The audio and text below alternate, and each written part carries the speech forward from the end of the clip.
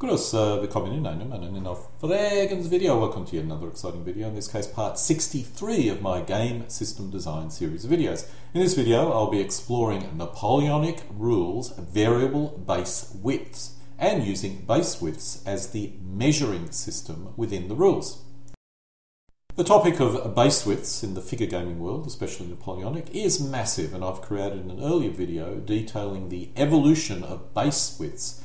However, one area I have not covered is the use of base widths as a form of measuring distance and the impact of various variable base widths within rules. Almost all rules prior to DBN used a ruler, either inches or centimetres, to measure all distances. This was the seemingly most logical approach. However, when DBA, DBM and DBMM started using base widths as the primary form of measuring, the dominance of the system was broken. I have to admit, anyone who has converted a board game into a hexless figure gaming system would have gravitated to the concept of base width as a measuring system regardless, because those rules all use hexes as their primary form of regulating movement and direct fire. However, this was most certainly a fringe area of the hobby, at least until comparatively recently. After DBN introduced the idea to the mainstream Napoleonic figure gaming community, I started converting board games into a hexless figure gaming format and used the same system. I did not initially like the system when I was first introduced to it, particularly in the ancient world, but now I'm a big fan of it. It actually is easier. There are some rule scale where this system is not suitable, but for players who wish to reproduce entire battles, it was an easy fit and works very well. This system, that is, using base widths as a measuring mechanism, can easily be retrofitted to any older set of rules if players so desire. The main benefit is the system is base width agnostic, thus players can have the same experience with 6mm figures of 2cm wide bases or 25mm figures on 6cm wide bases. There is no need to do any complex conversion or calculation, although you did need to be able to create the specific ruler marked off in base widths. There was one initial issue with this system, as initially, at least, this implied all bases need to be the same width. Napoleonics in particular are fond of having different base widths for different troop types. WRG Wargame Rules 1685 to 1845 is a good example. While it used the same base width for infantry and cavalry, it used a smaller base width for artillery. I'm not going to cover rules prior to 1979, but they generally had different base widths for different troop types. Let's go through some of the rules post or from 1979 to today. Let's start with the classic Napoleonic rules, which many UK-based gamers first played on a regular basis. The Wargame Rules 1685 to 1845 by Philip Barker. There were a few earlier editions in the WRG rules area, but this was the most common and popular set of rules used. Putting skirmishers and artillery to one side, all bases were similar in terms of width, which for 15mm was 3cm. Artillery was 2cm wide, which was done to allow each figure to represent 2 guns, allowing players to form batteries of 6 to 8 guns. In reality, the width of each 2-gun section could be rather significant in terms of variability, but this was what WRG at the time did, and it seemed to make sense for WRG. The skirmishers were 1.5cm wide because they were actually half bases. This was done to avoid double basing figures, that is, players did not have to create a skirmish version and a line infantry version of their troops. Another favourite set of rules was Empire 3rd Edition, which I loved but was never actually able to ever learn the rules well enough to have a real game from beginning to end. I loved the concepts, but the execution and the rules seemed to be a bit lacking. Empire 3rd Edition used single element basing for the most part, which was rather old school by 1981. I have to admit the rules did encourage you to group them together, but the basic principle was single element basing. But even here you could see different base widths from 3/4 of an inch to 3/8 of an inch per figure based on the troop type. Corps Commander introduced what I call the standard US basing system for Napoleonics, and it's certainly an underrated set of rules, especially in terms of historical impact, which I think is quite significant. This basing system used the 3/4 inch wide by 1 inch deep for infantry, or for metric 2 centimetres wide by 3 centimetres deep. For cavalry and artillery, the width was 1 inch wide or 3 centimetres if metric. It used variable weight base widths. You cannot underestimate the impact of this set of rules, Napoleonic battles. These rules heralded in the age of reproducing entire battles. They may not have been the really biggest battles, such as Borodino or Leipzig, but something like Marengo could easily be refought in a reasonable period of time and on a reasonably sized playing area with these rules. These rules used a similar basing system to the earlier Corps Commander, with the only unusual aspect being the double-depth cavalry element. This double-depth cavalry never really caught on, but the rest has certainly become a form of standard basing for the US. These rules are also rather underrated, I suspect because most people use them for the more traditional scale rather than the optional higher battle scale, which I particularly liked. Charco is unusual as being a US set of rules. It did use a UK basing system. All bases in this case were the same, except skirmishers, which used a double width base. And there was no reason why you could not use standard widths for the skirmishers with 2 per base and place 2 together to achieve the same objective that Charco demanded. And that certainly was something that many UK players did. These rules are freeware rules from Australia, which are surprisingly complete and detailed, but like many freeware rules, when the author moves on, they tend to disappear from people's consciousness. The basing system for these rules is very similar to WRG, so it can be probably classed as a UK system, basing system at least. Considering this came from Australia, which tended to have fairly strong links to the UK, I suppose you could group together as the UK in some particular way, shape or form. Garde du Corps has gone through many different versions. We'll only look at the 2004 version, which is available as a free download and is also very complete and detailed, and I suspect the best of the 3 versions. Certainly better than the second version that came out in 1989.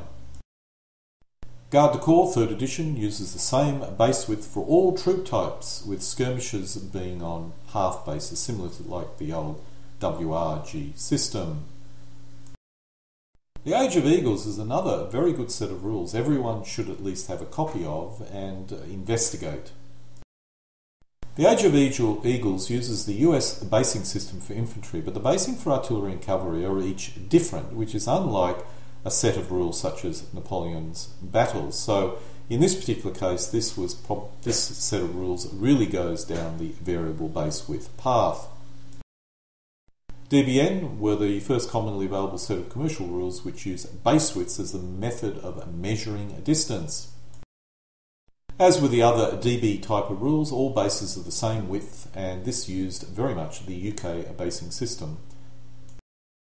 Well, that is the history. As you can see, most rules use some form of variable base widths. Let's now discuss the potential issues with using variable base widths, starting with combat.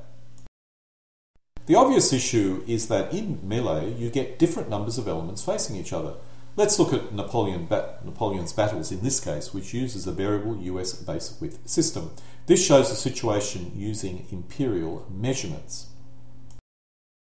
If we move to a metric country, which is the country I live in, the situation ends up being clearer, although I suspect this may not have been the game designer's intentions.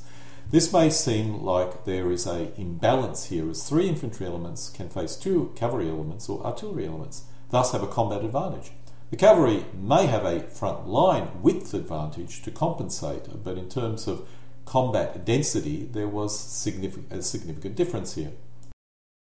On the other hand, as long as the combat values of the different troop types and elements are correctly set, this should not be an issue. It would be rare for a cavalry to break infantry in a mass, that is, if the infantry was in mass. So giving infantry the advantage in this case on the left is reasonable. On the right, the cavalry overlaps the infantry and thus may have an advantage as a result. Once again, this is reasonable, as cavalry would have been good at finding gaps and exploiting them. If we look at a 3-rank French against a 2-rank British situation, we can see the British can cover a greater frontage, but with less density. In a melee, they would be in trouble as there are less infantry per square metre, as can be seen on the left.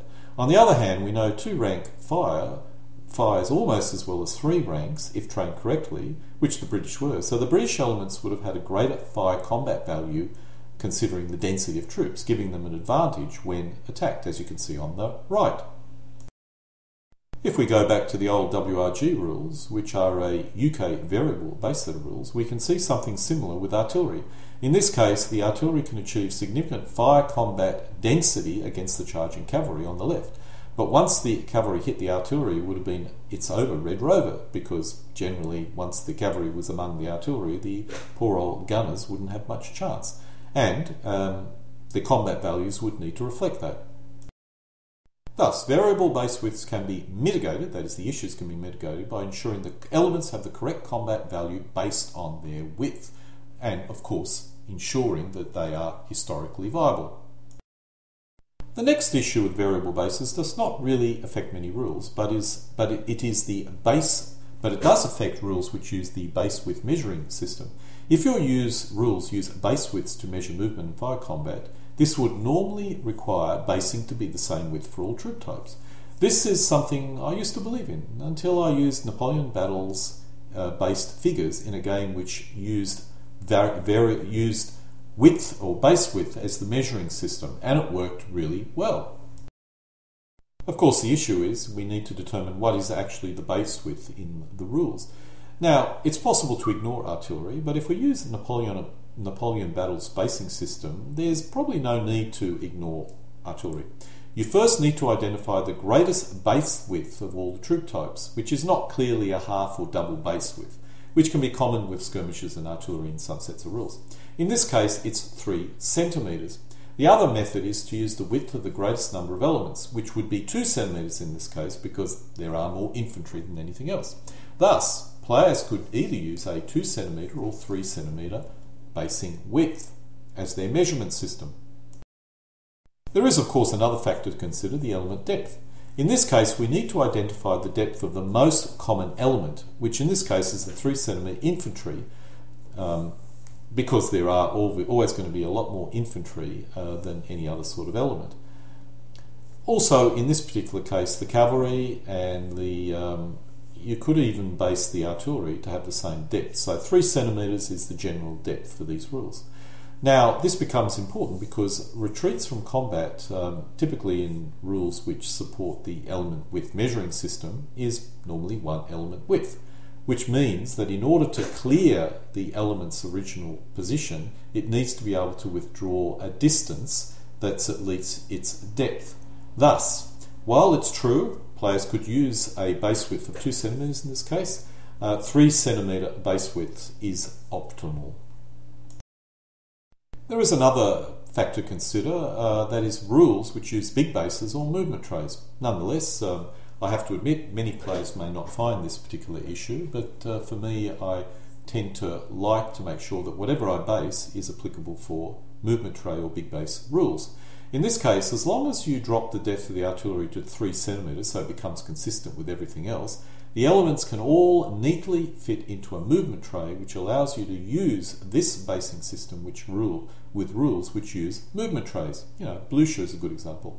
The issue may not be, as I indicated earlier, a major one for many gamers, as it depends on what rules they want to use. But it's always wise to use a basing system which gives you the greatest flexibility for different rules, because I can assure you, you will be using lots of different Napoleonic sets of rules. In my personal case, most of my Napoleonic figures use UK basing, which basically means that everything is 4 centimetres wide, and the depth is 2 centimetres for infantry and 3 for cavalry and artillery. This gives me a basing system which allows me to use a host of different rules as well as movement trays. However, I'm very much commonly using a board game conversion into a figure game version set of rules, which really does suit the US basing system. It does work with the UK system if you use movement trays, but it works much nicer when using the US basing system, So I'll be basing up a pair of force mixers which use the Napoleon Battles basing system, or the US system. This allows me to play a number of US sets of rules as well. Thus, in conclusion, while I still don't like variable base width, as long as all the same troop types have the same width, with some variability allowed for, let's say, 2 rank versus 3 rank, it's possible to have different base widths for different troop types, and you can get away with it. While this issue may not be a major one for more traditional Napoleonic figure gamers, for those who like the idea of converting a Napoleonic board game into a hexless figure gaming format, this allows them to use the US basing system. If you wish to avoid movement trays, the US basing system offers significant advantages in these cases. After all board game counters normally are a 1/2 inch square, which is close in shape to an infantry element, which is 2 centimeters wide and 3 centimeters deep. For those who may be interested in a possible method to determine what figures you need to purchase for a force mix, this is a possible system. If you're not interested, then the video is ended. Now, this system is based on a corps, shown here, where the scale is about 1,000 to 2,000 men per infantry element.